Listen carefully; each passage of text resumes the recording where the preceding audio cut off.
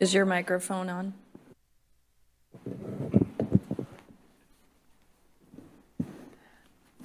I'm going to call tonight's meeting to order. Yes, making sure everyone's awake. Roll call, please. Mayor Pro Tem Wall. Here. Mayor Matsumoto Wright. Here. Councilmember Murray. Present. Councilmember Ryan. Here. Councilmember Sonmore. Here. And Councilmember Woodard asked to be excused. Move to excuse Councilmember Woodard. Second. It's been moved and seconded. All in favor? Aye. Aye. All opposed? He's been excused. Where's Rory? And next is the city manager's comments. City Manager, do you know where Rory is? No, but I will check in with him just as soon as I'm done with my comments here. Is he online? Okay, good. Rory's online and accounted for. Thank you, Mayor, Mayor Pro Tem, members of council. A couple things to mention to you tonight. First, we have the adopted tree code that council adopted a couple weeks ago.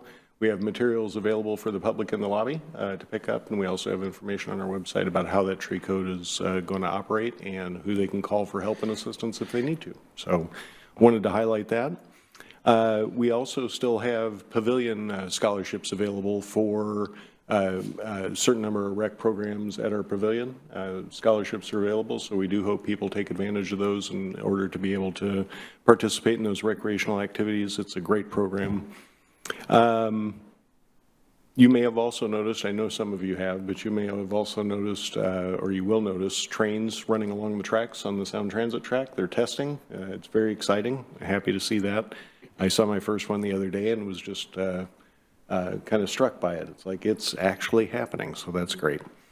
And lastly, I wanted to mention that we were sorry to hear about the passing of Don Enochs recently. Don passed recently. He was a longtime volunteer and a leader for the Recreation and Parks Advisory Commission. He served as chair on the commission for 5 years and as chair for 3, and he supported many of the volunteer and special event activities over the years, even before he joined the board. And he was also at numerous city council meetings and helped recognize the Eagle Scouts. So we wanted to recognize him and thank him very much for his service to our community. So with that, I'd be happy to answer any questions that you have. Are there any questions, comments online? Go ahead, Councilmember Payne Donovan.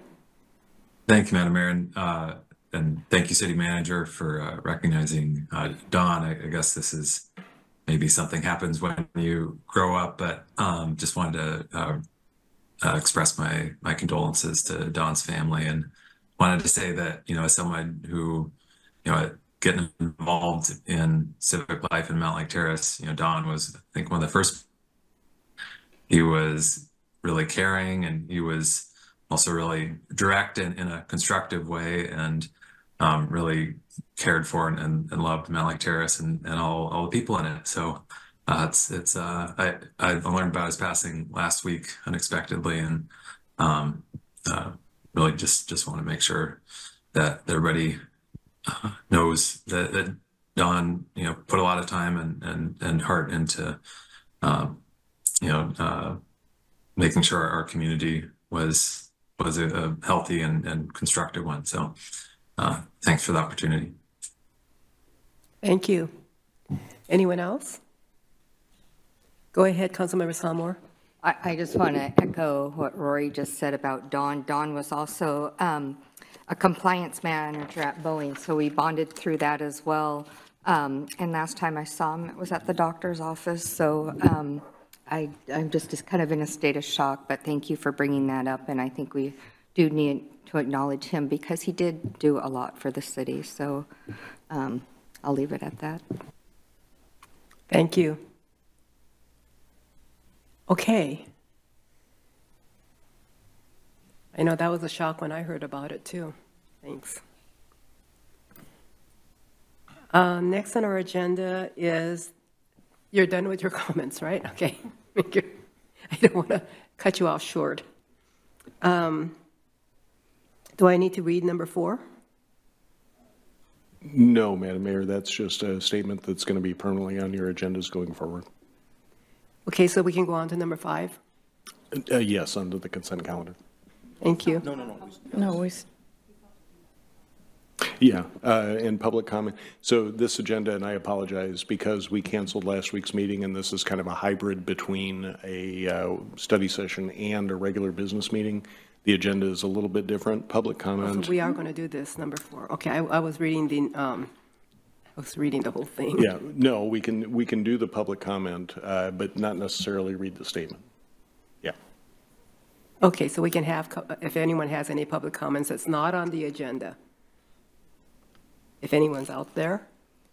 no one is signed up for general public comments, and no one is pre-registered for general public comments online. Do we have anyone in the audience or the online audience? Well, I thought we weren't taking online audience Oh, that's unless yeah. they pre-registered. For online participation, we would at this point require pre-registration if anybody is in the audience. Yeah. all right. Okay, so now we can go on to number 5.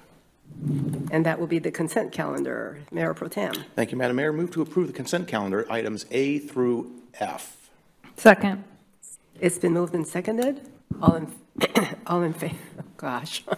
All those in favor, say aye. Aye. All opposed? Thank you. All opposed, so that passes. And then we'll go on to public hearing and vote on amendments on to Fire Code 15.10, official chapter, Mountlake Terrace Municipal Code 15.10, by the building official Matthew Gisley? Gissel, it's okay. Madam Mayor, Mayor Pro Tem, and council members, thank you again for the opportunity to serve you. Today's proposal, I will share my screen so we can remind ourselves.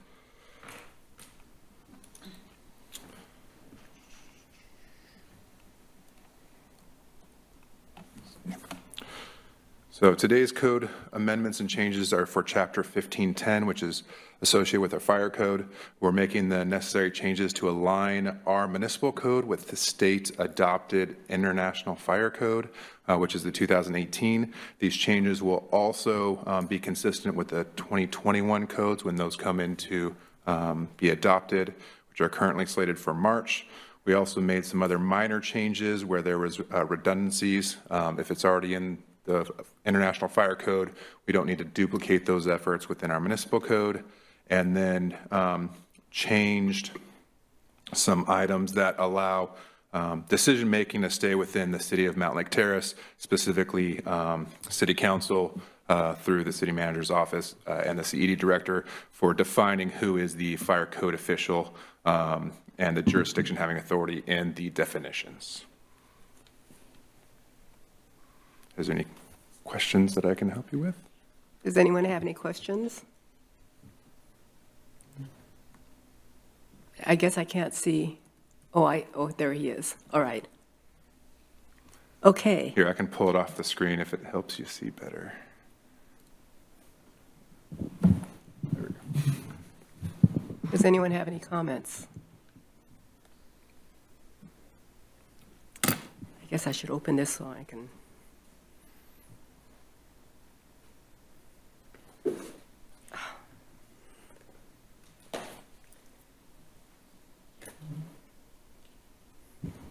So we're going to, the Planning Commission forwarded this, and we don't vote on this tonight, do we? Well, yes, we do. Okay. We need to open the public hearing. Go ahead, Mayor Pro Tem. Thank you, Madam Mayor. Move to open the public hearing. Second. So public hearing has been moved, open, and seconded. All in favor? Aye. All opposed? The public hearing is now open. Do we have anyone signed up for this? No one in person, but we did have one pre-registration from Colleen Roach. And if she is online and would use the hand raise tool, then it's her time to speak. Going once, going twice. She must not be online. There's no one raising their hand to speak. Okay. Mayor Pro Tem? Thank you, Madam Mayor. Move to close the public hearing. So, it's been moved and seconded to close the public hearing. All in favor? Aye. All opposed? Public hearing is now closed. And then we move on to, I think I opened the wrong one up. Oh, yeah. I'll put the motion on the table. All right, I'm trying to. All right, Mayor Pro Tem. Thank you, Madam Mayor.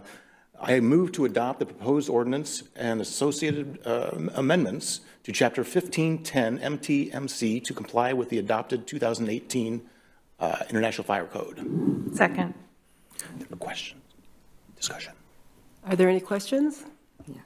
This is just a very minute one. We have to write documents at work, and sometimes we have to be so clear that it turns into mud. And so this is just a simple question. So if somebody came and read this and they're looking at Chapter 5 and it says the city engineer, do we have to define what city engineer that is? No, we changed the language because the old position that it pointed to was no longer employed. So we do have a designated position as the city engineer. So there's just like one city engineer? Correct. Perfect, thank you. Okay, anyone else? All right, Mayor Pro Tem. Nope. Vote. Call for the question. Okay, we're going to vote. All in favor? Aye. Aye. Thank you. All opposed? Motion carries. Thank you Thank for you the very opportunity much. to continue to serve you.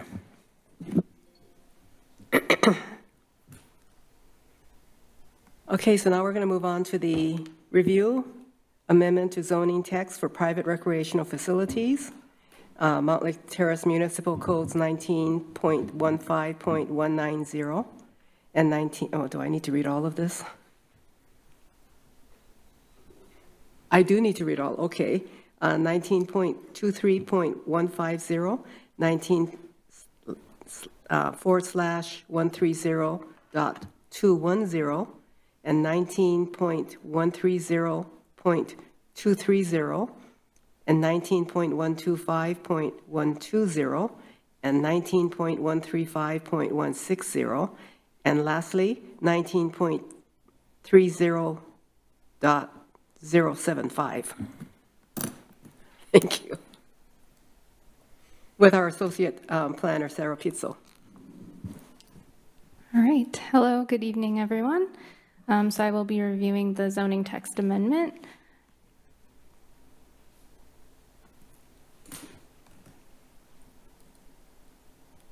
Okay, so I'll be going over some background information, the proposal that was submitted to the city, the SEPA, Department of Commerce, and written public comments received at Planning Commission and to date, the comprehensive plan, zoning, and land uses, and how that relates to this proposal, the comparisons we looked at when staff did our review, the proposed text amendment, specifically each code that was listed, and then Planning Commission recommendation and next steps. So some background information on zoning text amendments. This is another way of saying that there's a proposal to change the zoning code. Text amendments are not site-specific or project-specific.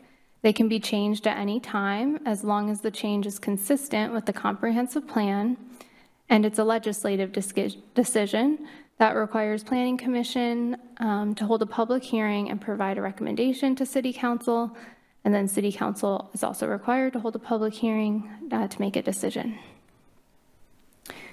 So the process thus far, we received a zoning text amendment proposal last summer, and the Planning Commission held 2 work sessions. SEPA, a determination of non-significance, was issued in the fall, and we did not receive any comments on the SEPA or the Department of Commerce. And that comment period ended in December. And then the Planning Commission held 2 public hearings, December 11th and January 8th. And now we're before City Council for a work session, January 25th, and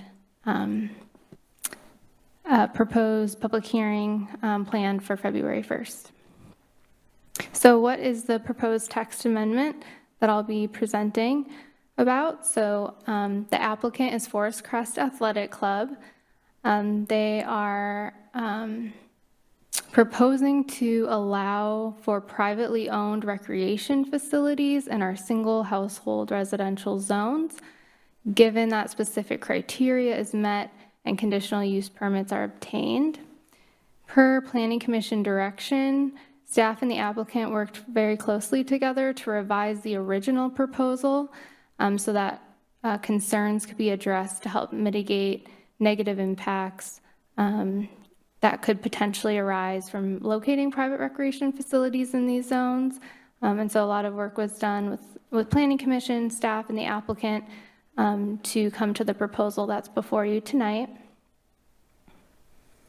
So the revised proposal includes updates to the following code sections: our definitions, our development standards for uses, recreation and transportation land uses specifically, street frontage and parking lot, perimeter landscaping on interior lot lines, buffering requirements, location of parking, specific standards for signs, and a new section is proposed that's called Criteria for Private Recreation Facilities, Conditional Use Permits.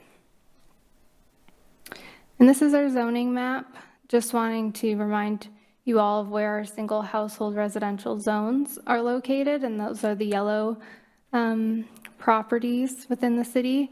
And so the change would affect all of these properties if adopted. Moving on to the environmental review / Department of Commerce and public comment.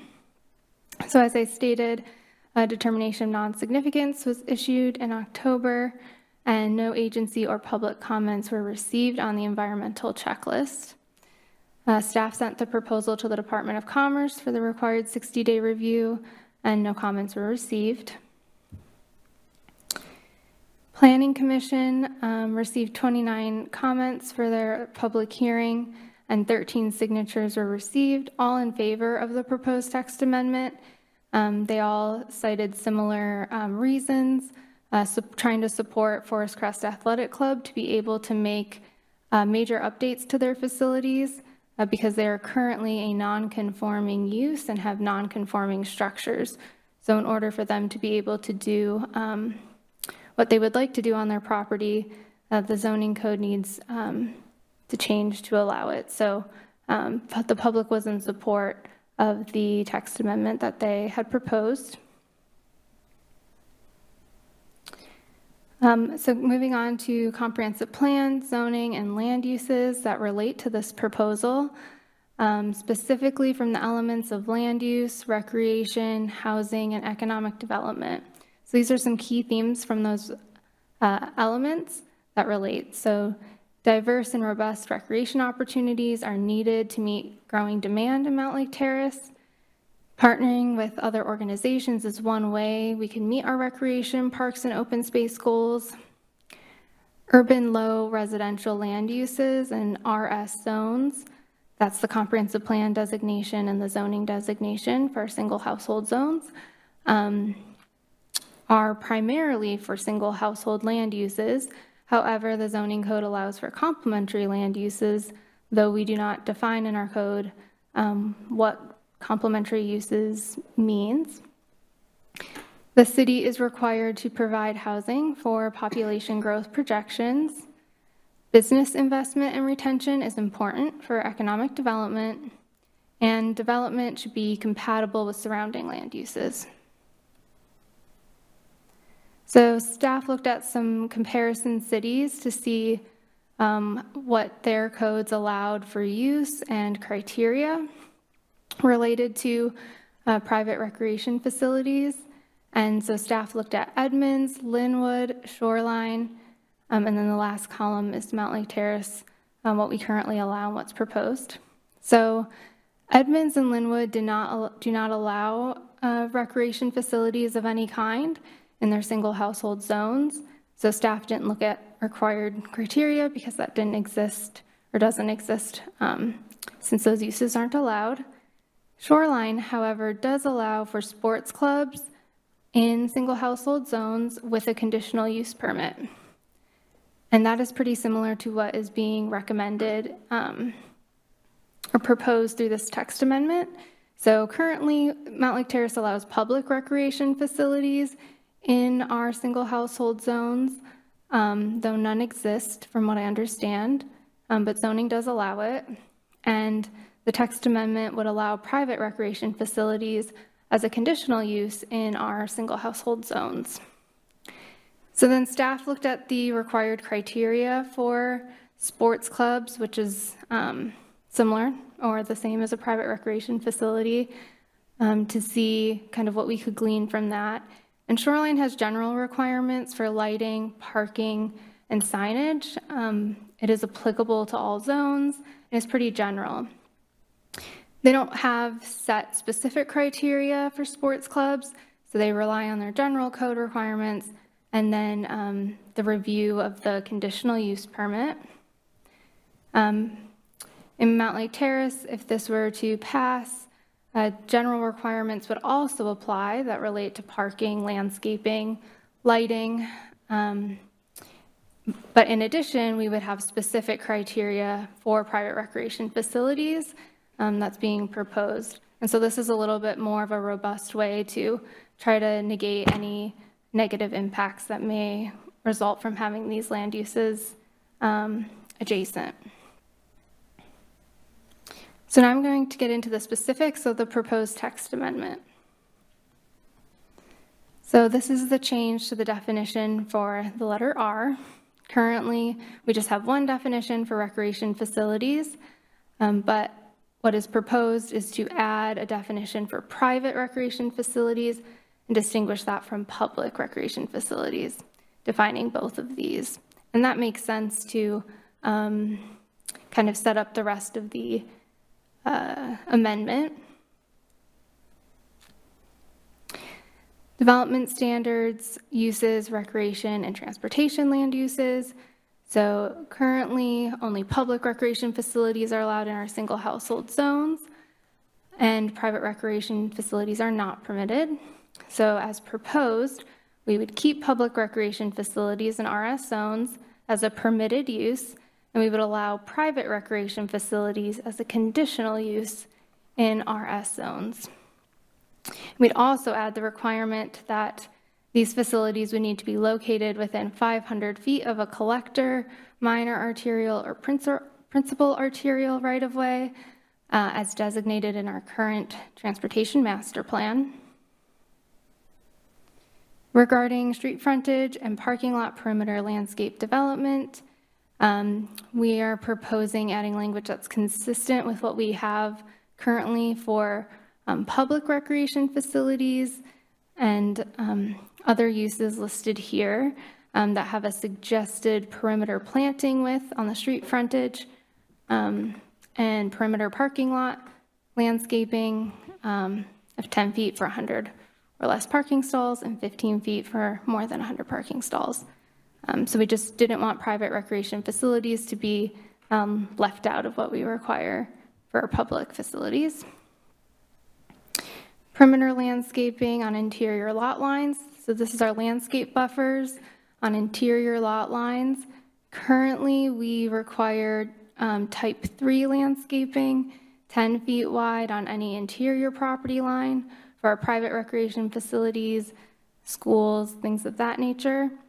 As proposed, we would keep that, but we would add a requirement for private recreation facilities to actually have a type 5 landscape strip, 10 feet wide, when adjacent to our single household zones, and type 3 when adjacent to rec zones.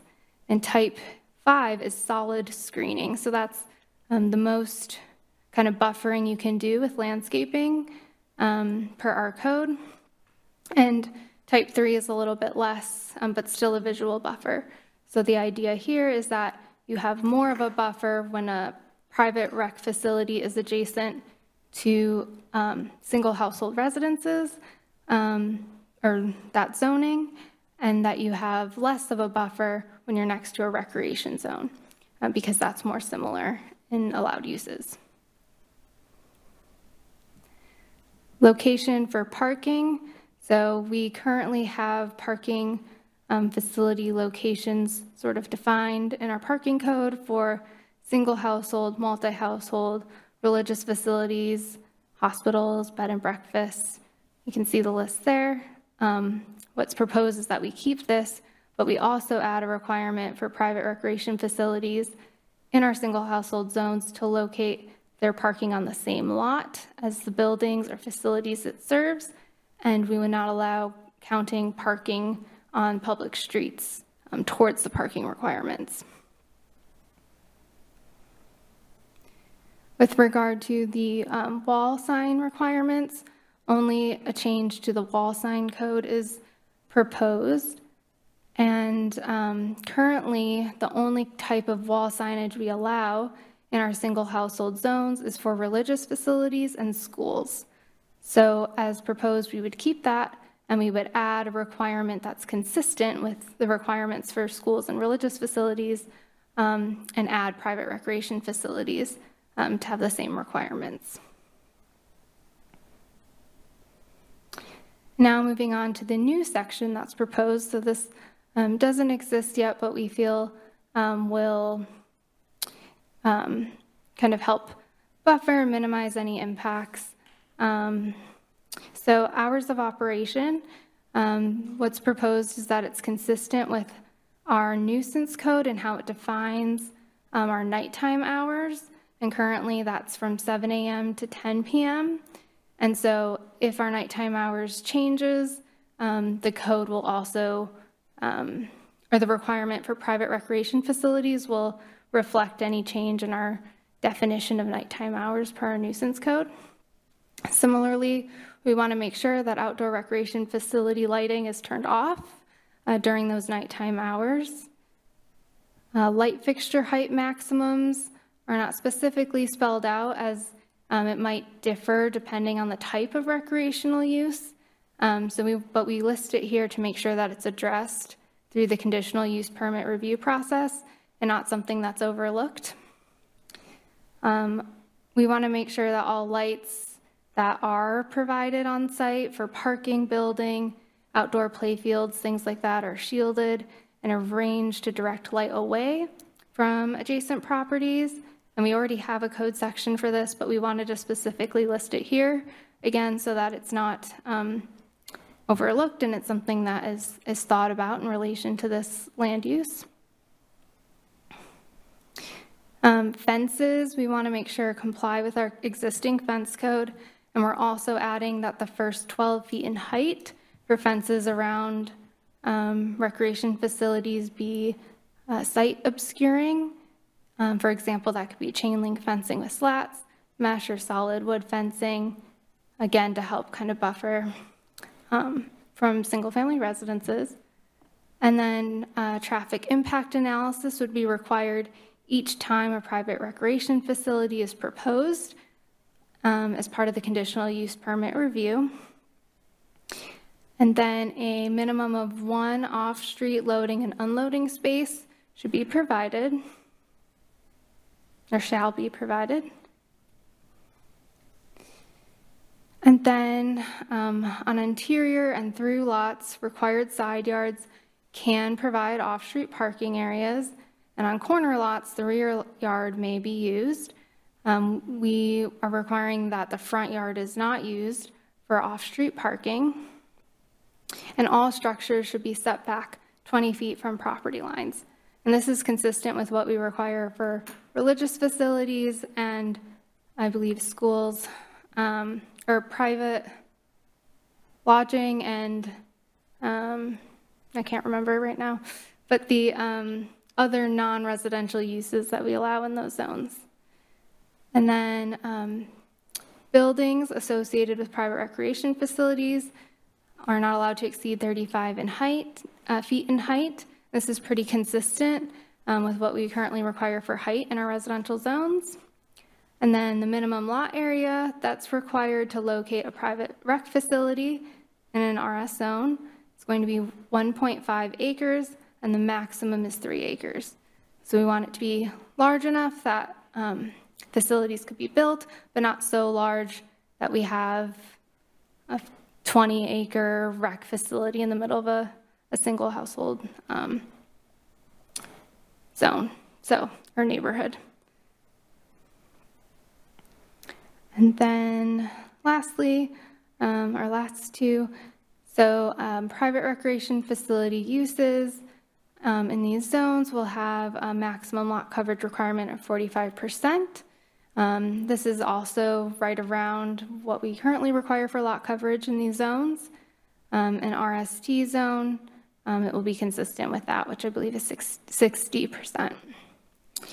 And then private recreation facility uses, we're adding an impervious surface requirement, maximum of 75%, since there tends to be a lot of impervious surface that might come with having recreation facilities. And so we wanted to be mindful of that.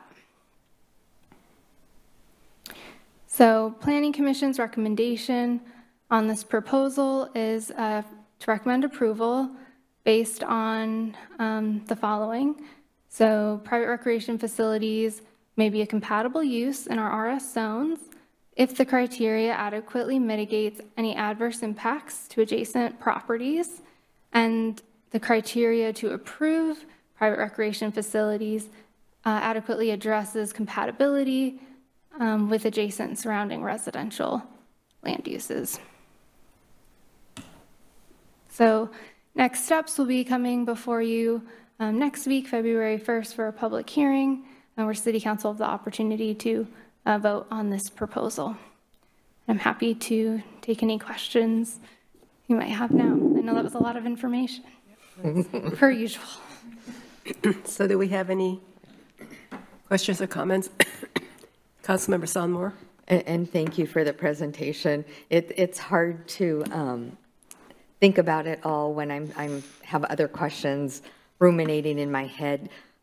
There used to be a pool there, and I saw that Shoreline has 2 private pools in recreational neighborhoods. So what I'm getting at, can you paint me a different type of picture?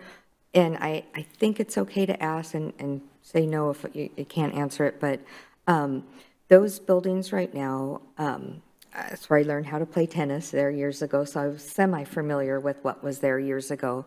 And so over the years, it sounds like the buildings need to be redone. And so in order to be redone, we have to make sure that the code is right in that area so they can be rebuilt in that neighborhood so it fits in according to the codes. And so you can stop and say shush at any time. So, but what I'm getting at is, did it fall out of zoning at a certain time, or when like the buildings went bad or needed to be repaired? Because I'm trying to understand, there was already something there and we're just looking at the zoning to make sure that it can stay there. I'm trying to keep up. So Yeah. If you could just kind of like paint me that picture, because I can go into the other ones and look at it verbatim, but I'm just trying to paint myself a picture of what's going on that property right now, since I haven't been in there in years.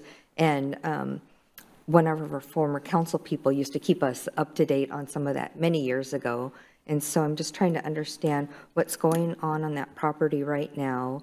And I know it sounds like the neighbors were okay with it, but could you kind of paint a little bit different picture? Yeah, so our code for nonconformances does allow for kind of life safety updates, smaller maintenance, to keep the building up and running. So there is allowances for that, but the types of improvements and upgrades that Forest Crest Athletic Club would like to do exceeds the threshold that we would allow for them to just do, because our zoning currently does not allow for private recreation facilities in RS zones.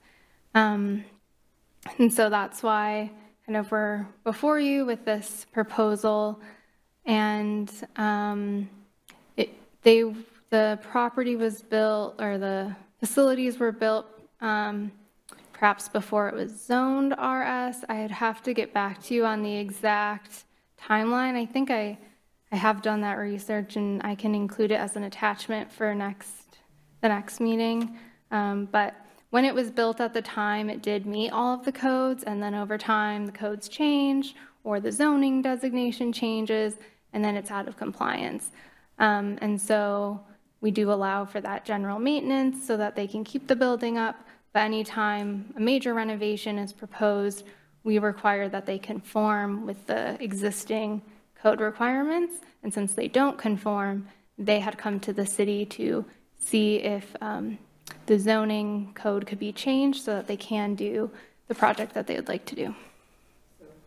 That's exactly what I wanted to know, just to kind of build my, so can you tell me what are they doing on the property right now, and what do they want to build there that's changing so much? Because I know we do that with houses. They have to come back if the zoning changes and things like that. So it's kind of the same thing. Are they going to change enough where it's going to bring in mass amount of parking? And I know it said that all the parking had to stay on their lots, but is it that huge of difference? No, I didn't see a whole lot. They want to, I believe, rebuild their clubhouse and just upgrade the locker room facilities, I believe, and they're here too if they want to chime in. But it's not an expansion of square footage per se, or of the lot expanding. They'd be able to do everything they want to do on their lot, and I believe with their existing parking, but that would be further reviewed because staff wasn't reviewing their proposal. Staff was reviewing the text amendment. So, you know, I have heard through our meetings, you know, a general sense, but I don't know the exact. No, that's okay. That's why I wanted to make sure I wasn't crossing that line of asking things that, you know, probably didn't entail into here. So what you said was just perfect, and I really appreciate it. Councilmember Murray. Thank you, Mayor. And thank you, Sarah. Appreciate the presentation and appreciate the thoroughness of the presentation and all of the back work that was done, you know, both with the folks that brought forward the proposal as well as the Planning Commission. It makes it really easy or easier at least to make these sorts of decisions when we have a really thoughtful analysis before us, and this is definitely that. So thank you for that. I did have a question. I guess I'm curious, it would be helpful for me to understand the potential scope of the decision change that we have before us. So I guess I'm curious, when we think about properties between, when we review properties that are between 1.5 and 3 acres and are within that 500 feet of kind of designated pathways, have we looked at how many properties are potentially within that definition here in Mountlake Terrace? Yes, and I can include that map in next week's presentation, but there are 4 properties that currently meet those requirements. However, one or two have critical areas, which are environmentally sensitive areas, so it'd be very difficult to get approval to build a large recreation facilities on those properties. So that means maybe 2 properties are feasible, given current lot sizes and all the requirements proposed. Okay, super helpful. Yeah, I was gonna say, if you wouldn't mind attaching those, I think I would love to take a look, but that is helpful to understand the general scope. So appreciate that work up front and the answer. And then just also will name that I appreciate that the traffic impact study is part of the conditional use process. And we'll just name, I think that's an important piece and an important kind of feedback I'm sure we will get from if there are projects here, whether it is this one or others, you know, I think that is probably a point of, you know, feedback that we will get from folks. So I think that I appreciate that you thought of that up front and that we looked at ways to mitigate impact and make sure that we understood these decisions as they go through the process. So yeah, thank you. Thank you. All right, anyone else?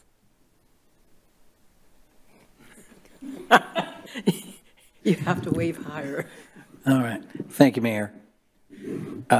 Thank you for the report. I'd like to commend the Forest Crest Athletic Club for going through the whole process. It's been about 5.5 months. And it's, when I moved to Mountlake Terrace around 1985, this club's been there. They've also been generous to help. At least I know one event was when the Cheeseburger Babies had a nonprofit, and they had a festivity. They let us come in and use their facilities. I think it's an asset to our city. It's nice to see athletics continuing on, especially, I know it's a club and you have to belong to it, but this year it's kind of sad that our MTYAA baseball did not have any league because we didn't have any volunteers. So I do like having an asset like this in the community and commend them to go through this process and to help improve the facilities in our city. Thank you. Anyone else? Oh, Councilmember Payne Donovan. Thank you, Madam Mayor, and thank you, Sarah, for the very thorough work here. You know, I think I'm compelled by the presentation, and you know, I'm also mindful of, or personally feel some reticence to sort of allow for, you know, spot amendments to to code or to sort of modify, you know, the sort of the overall zoning code for, you know, certain uses where, you know, where we might not allow for others. I think, you know, as I think I've heard this planning commission conversation go, there's a broader conversation that at least comes to mind for me in terms of looking at, you know, why we have single family zones and why things are and aren't allowed there. And so I think at the end of the day, I'm supportive of you know, the proposal that you and the planning commission have arrived at. And I think, you know, we also need to talk about why, say, this you know, long-standing, you know, well-loved private, you know, tennis institution is allowed in this neighborhood, and why we don't have, you know, other things that I hear about from folks around town, like, you know, why doesn't my single-family neighborhood have a, you know, neighborhood bodega that I can find food at, or why are certain things allowed in town center and not other places? So I think, you know, on the whole, I'm supportive of this, and I'm also interested in, you know, there are larger planning or excuse me, comp plan conversation as we move forward. But I think you've really struck a strong balance in terms of setting some standards and also honoring sort of the importance of this business in town and the services it provides. Because I know that it's hard to find tennis lessons anywhere in the region, and this you know, is a local asset and an affordable and an approachable one at that. So just want to thank you and also sort of dog ear this conversation for sort of you know, other things we'll be discussing in the next year ahead. So thanks for the work, and I'll stop here. Thanks. Thank you. Thank you. Anyone else?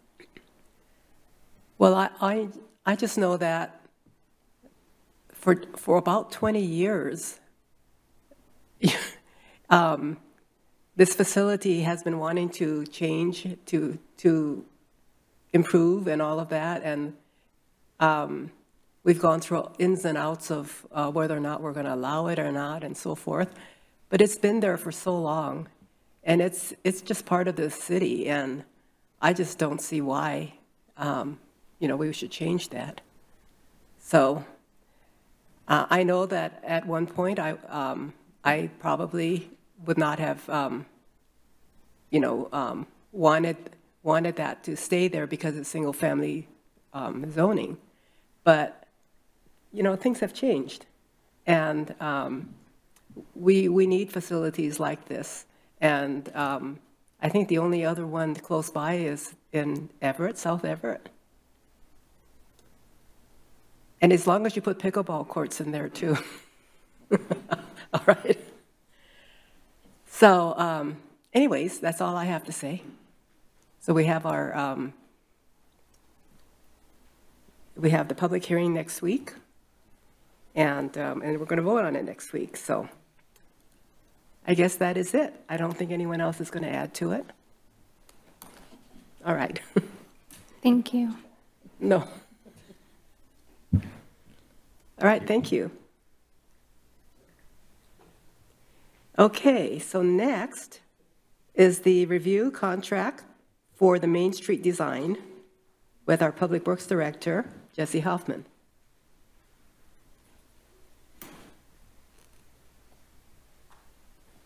Our city engineer, Rich Meredith, will be making the presentation, and I'll assist with budget questions.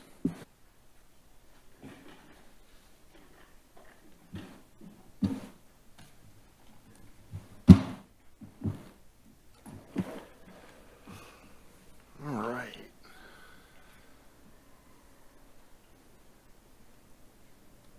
This one? This one? No. Is that it? No. I'm technically challenged. This one. There we are. All right. Good evening, everybody. You're not displaying on the screen. I know. Where's the... I'm almost there. Hey, Jen, we might need a hand. Oh, no way. Okay. Phase 2. There we go. Share. We're there. I knew it. Oh, that one too. This is getting more complicated. I'm Rich Meredith. I'm our city engineer. I'm here to talk about Main Street. I know everybody's excited because it's been a while. Let's see.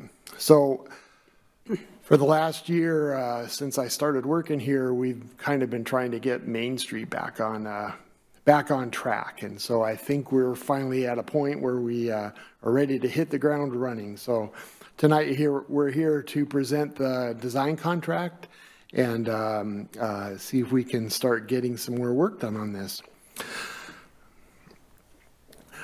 So just to do an overview, here's a vicinity map of the area. Down on the bottom of the screen, there's kind of a blue hatched line down there. That was Main Street Phase 1. The Main Street project itself was part of our vision for Town Center, and the plan and the vision was to start off by rebuilding 236th Street and 56th, and then some of the connectors on 232nd and 234th. Given the enormity of that, there was a decision made after design started to break it into phases. So phase 1 was 236, which was completed in 2020. And then phase 2 was 56th and the two connectors over to 58th. That work, unfortunately, was affected during COVID, and it basically stalled in 2022. So the consultant team that had been working on it since 2013, we worked with them over the past year, but we weren't able to quite reach an agreement on a new contract. So we decided, let's advertise, maybe we can get some new ideas, a fresh vision, a fresh look at it. And so we advertised. We had 4 really good proposals from different firms, and we ultimately selected the Petite firm, the Petite team, because they showed the most promise and had the best plan to meet our timeline.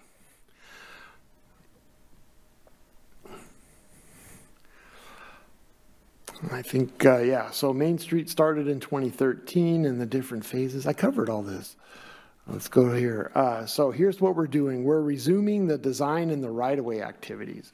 Where the project left off at the end of last year, we were at about 60 to 90% of the design, but there had been lots of decisions back and forth that reduced the scope and added to the scope. When the RAISE grant opportunities came available to us, we realized that adding some scope to the project actually made us more competitive. So that's when we started looking at not only expanding the scope that they had been designing to, but we also wanted to capture the pre-design work for 57th. 57th, I'm going to go back to my picture. 57th is done in the magenta, and there's no road there today. And the question has come up many times from developers is that we would love to develop out here, but we want to know what the boundaries are.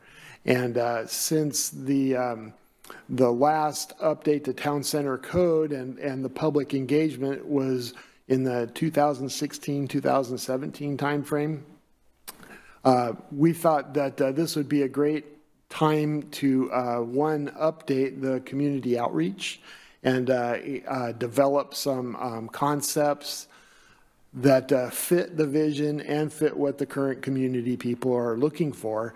And we'll be able to, with this contract, get to about a 10% level of design, which will help us be more competitive for future construction grants.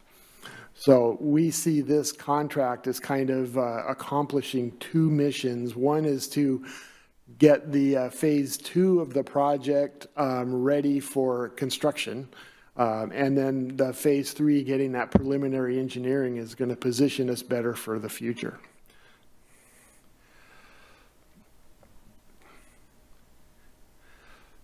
Let's see. So the construction schedule, some of the things that are going to affect our construction schedule, right-of-way is number one. The right-of-way process was began, and then it stopped at the end of 2022. You know, part of the reason was since we were looking at some revisions to the design, it didn't make sense to keep pushing forward with right-of-way acquisition if it might change. So we're hoping to, with our new emphasis on trying to get the design done and trying to find some efficiencies, maybe not impact as many people as much, we'll be able to come up with a more efficient right-of-way plan. The Petite team, one of the things that we liked about them is they actually were able to add a few of the right-of-way folks from the previous team, so they're already up to speed. You know, we can build on the work that was already done that didn't go away, and their approach was to kind of overload the right-of-way process with as many bodies as they could to get it done quick and fast, and then we could spend the rest of the year with the negotiations. So a lot of the work that we've already done, yeah, thankfully can be built on. And then with the additions that we're throwing into the design to make it more complete is going to help us a lot. For funding, that's the other thing that affects our construction schedule. Our schedule is based on successfully getting a RAISE grant. The RAISE grant is going to be the big chunk of our construction phasing. Last year, we had a really good application, just didn't, had some technical difficulties at the end, and we weren't successful in the end. But we learned a lot from that, and we've got a much more robust application for this year, even on top of what we did last year. And thanks to Jesse here, we're on track to get this turned in hopefully in the next 2 weeks, well ahead of the deadline. So, and then we've been working with our lobbyist and getting some congressional support. A lot of thanks to Carolyn and Jeff for that, and Jesse.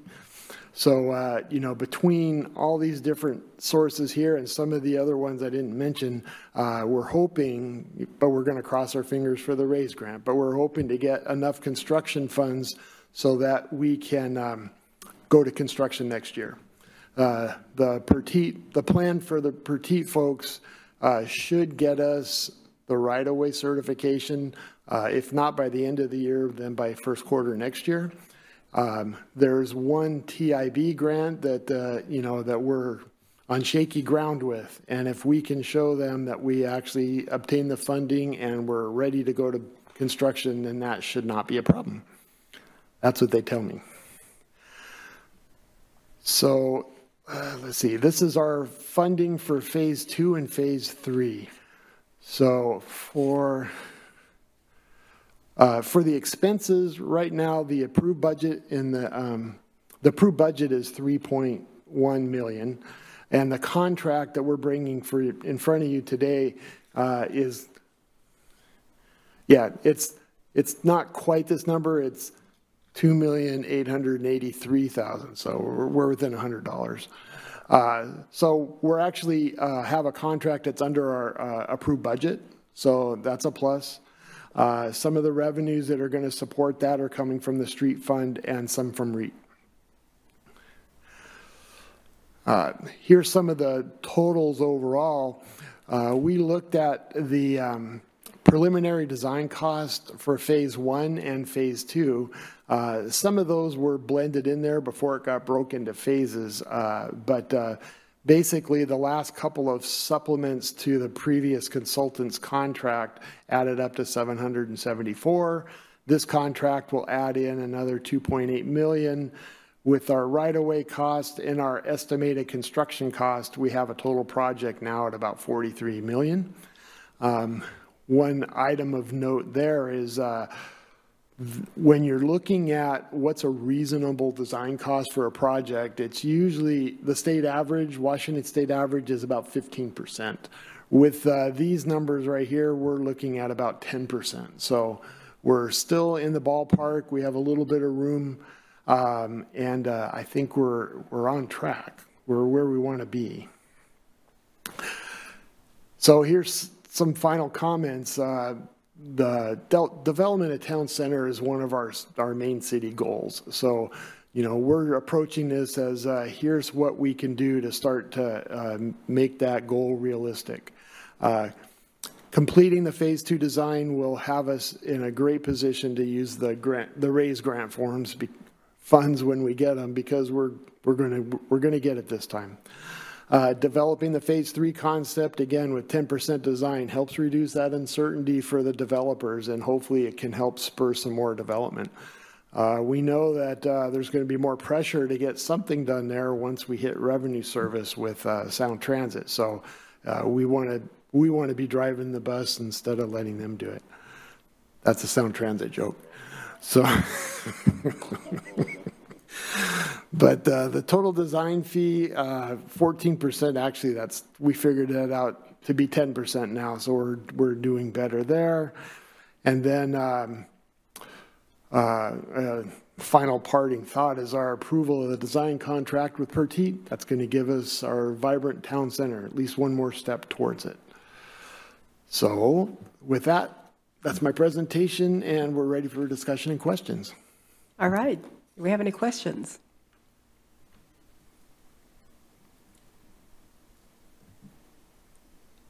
Councilmember Payne Donovan. Thank you, Madam Mayor, and thanks, Rich. Well, I'm excited about the expansion here. And especially the 57th alignment. The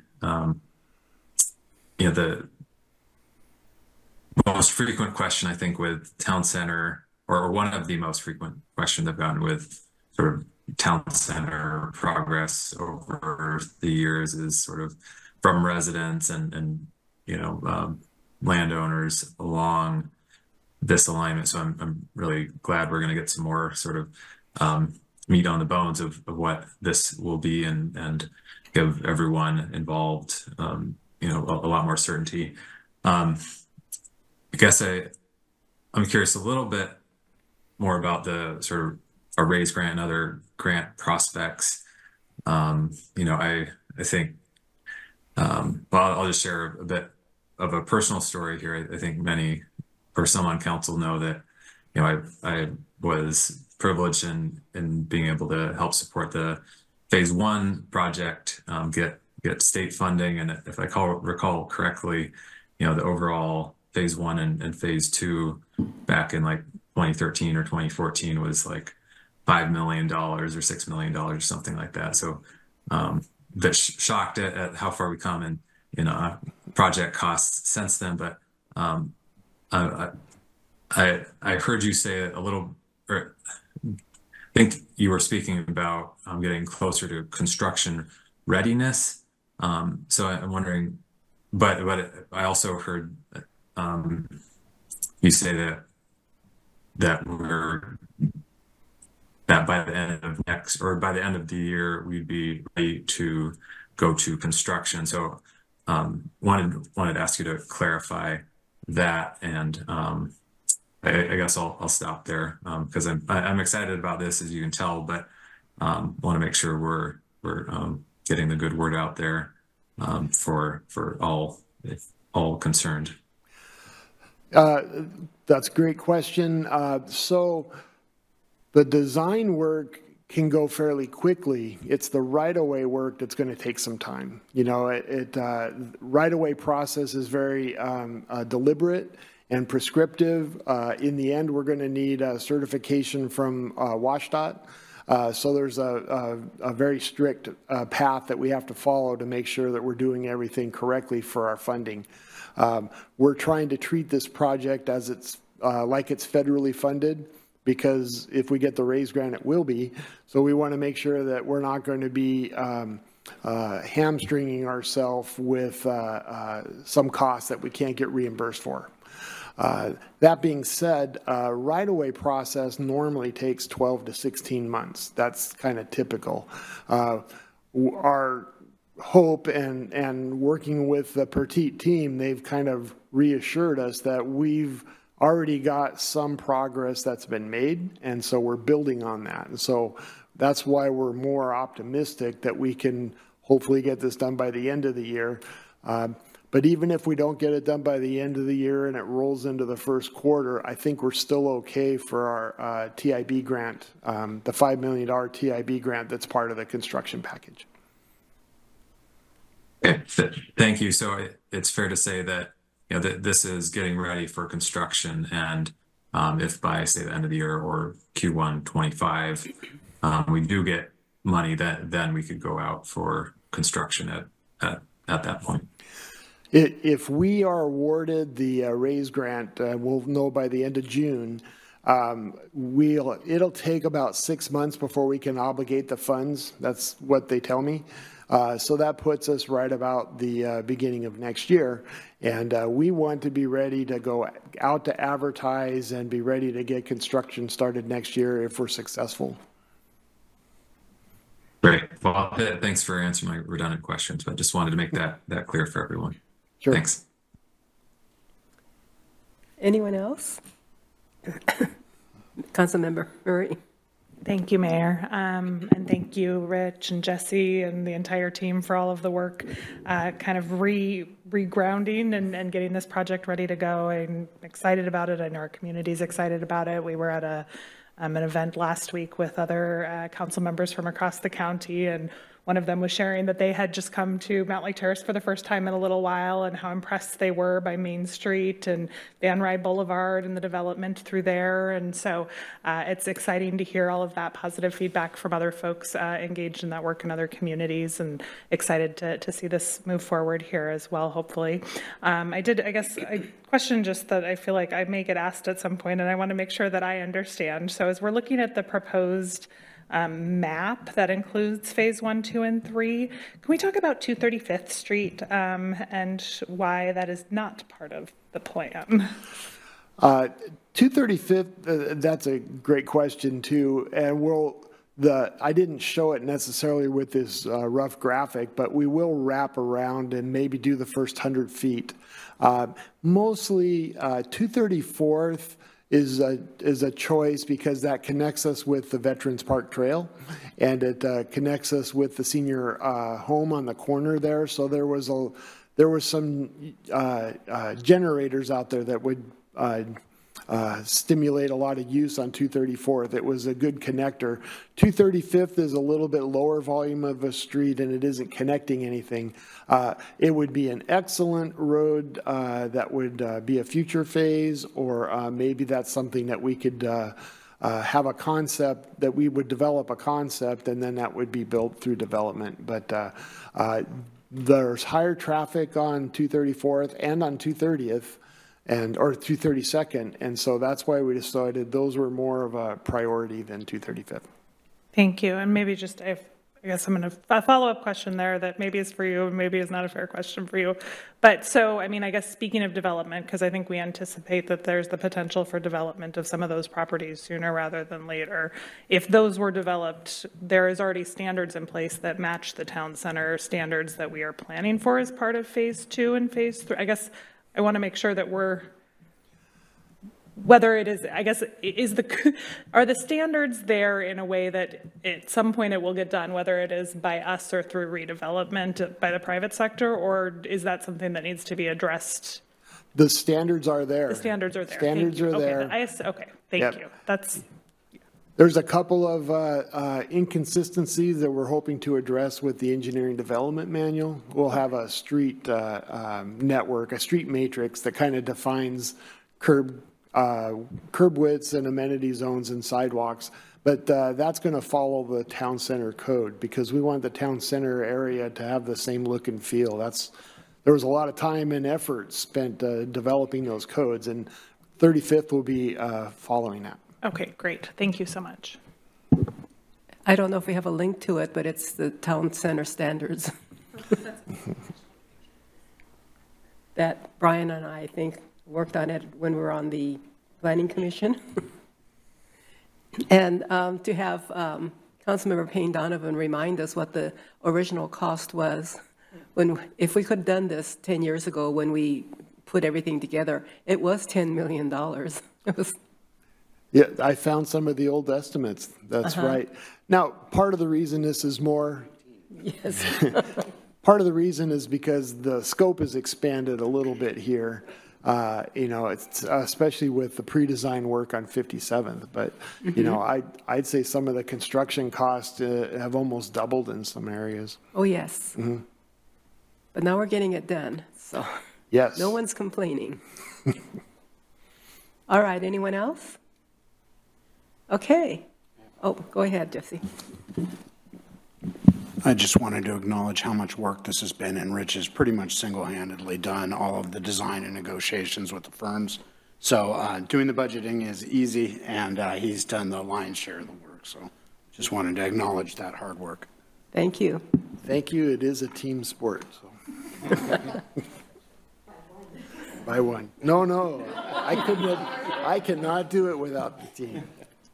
So, all right. Thank you, everybody. Thank you very much. Wow, we thought this was going to be a long meeting tonight. And so Councilmember Ryan was right. He said it was not going to be long. As long as we, every time we think that it's going to be a long meeting, it's short. Every time we think it's going to be short, it's forever. Next one's going to take hours. Okay. Well, we haven't gotten to council comments. Next is a review of the February 1st agenda, and I don't know if I saw that on there. Oh, it was on this. I was going to the site.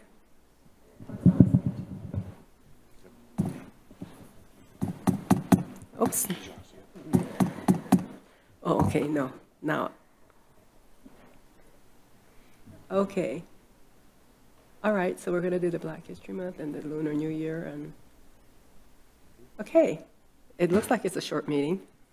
It looks like it's going to take. Right. Where's your gavel? Okay, so next is council comments. Does anyone have any council comments?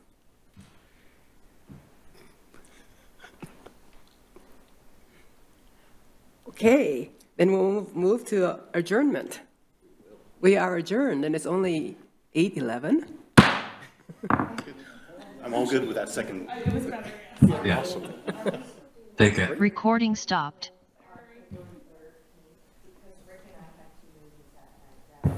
Night all. Good night.